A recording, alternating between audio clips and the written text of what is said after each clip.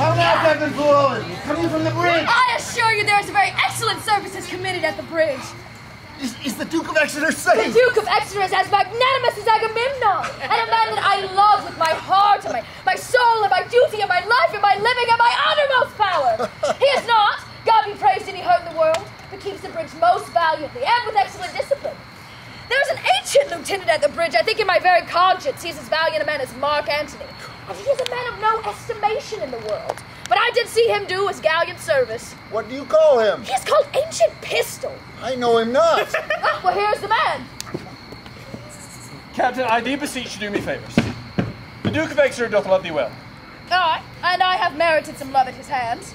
Bardolph, a soldier, firm and sound of heart, and of buxom valour, hath by cruel fate and giddy fortune's furious fickle wheel that God is blind that stands upon the rolling rest. By your patience, Ancient Pistol.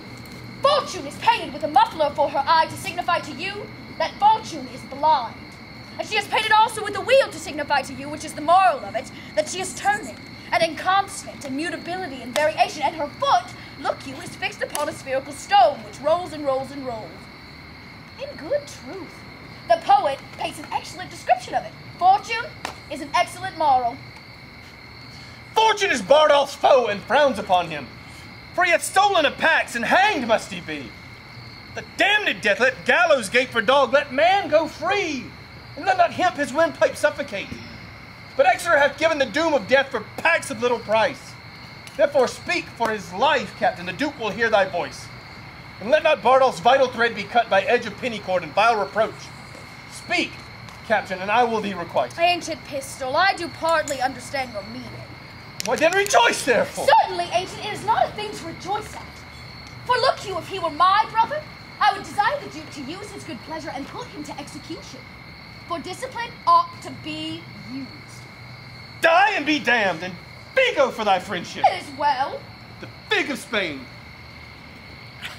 Very good. Why, 'tis an arrant counterfeit rascal. I remember him now. A bought a cut purse. I assure you, he uttered his brave words at the bridge, as you shall see in a summer's day. But it is very well. What he has spoke to me, that is well, I warrant you, when time is served. 'Tis a gull, a fool, and a rogue that now and then goes to the wars to grace himself at his return into London under the form of a soldier. And such fellows are perfect in the great commander's name. They will learn you by rote where services were done at such and such a sconce, at such a breach, at such a convoy.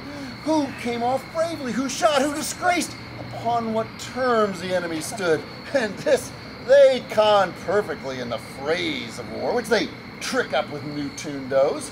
What a beard of the general's cut, or a horrid suit of the camp will do us. Foaming bottles and ale-washed wits is marvelous to be thought on.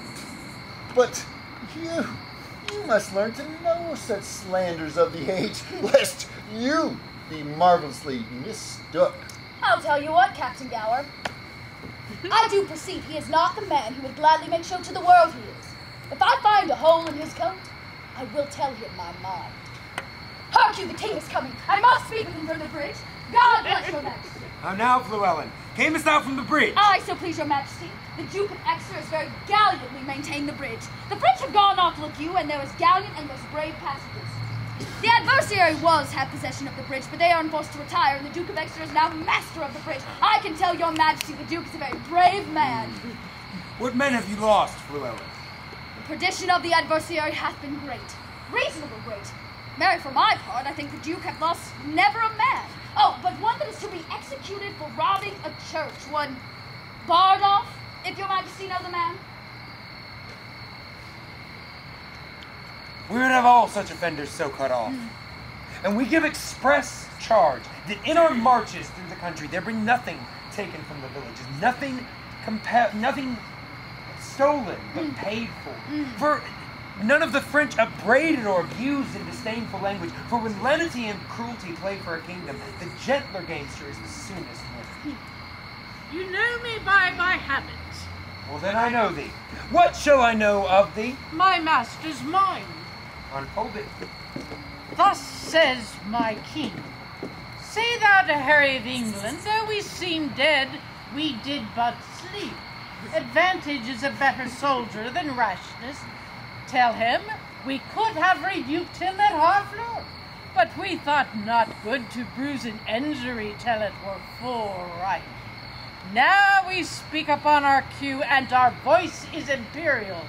England shall repent his folly, see his weakness, and admire our sufferings. Bid him therefore consider of his ransom, which must proportion the losses we have borne, the subjects we have lost, the disgrace we have digested, which, in wait to re-answer, his own pettiness would bow under.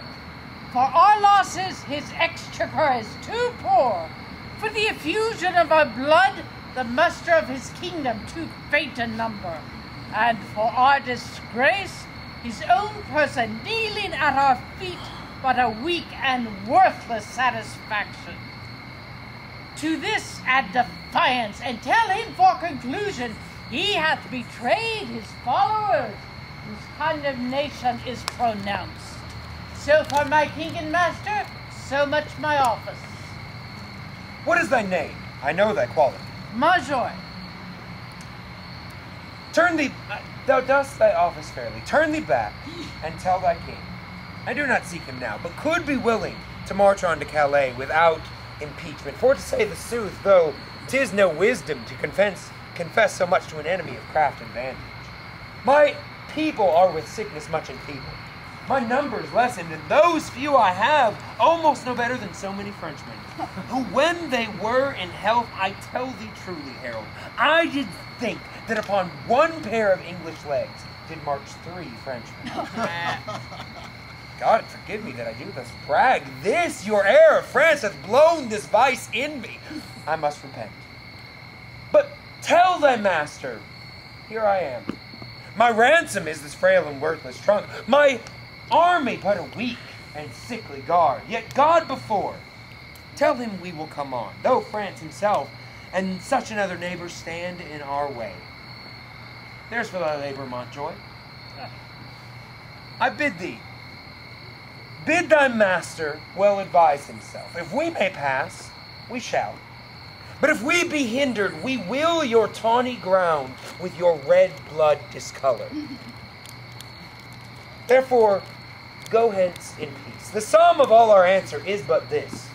We do not seek a battle as we are, nor as we are, we say we will not shun it. Hear, hear.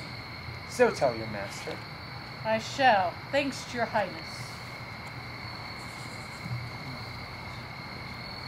I hope they will not come upon us now. We are in God's hands, brother, not in theirs. March to the bridge. It now draws toward night. Beyond the river we'll encamp ourselves, and on tomorrow bid them march away.